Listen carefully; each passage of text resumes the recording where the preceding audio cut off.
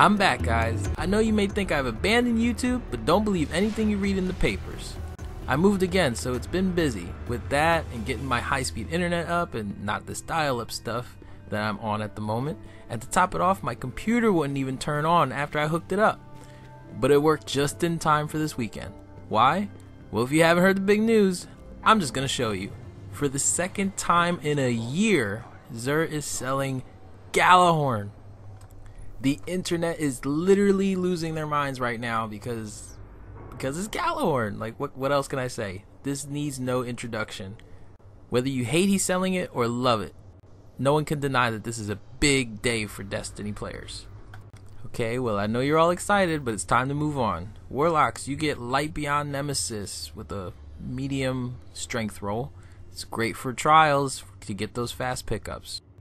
Hunters, you get one of the most popular exotic helms for hunters in the game, the Aculophage Symbiote, where you get an extra golden gun bullet.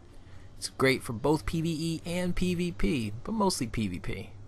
Titans get Insurmountable Skullfort with a medium discipline. This is not a must-have exotic, it's more of a collector's item. Aesthetically, it looks great.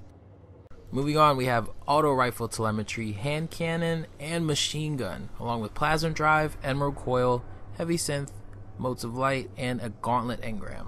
I am still in utter disbelief that he is finally selling the Gjallarhorn for the second time in a year.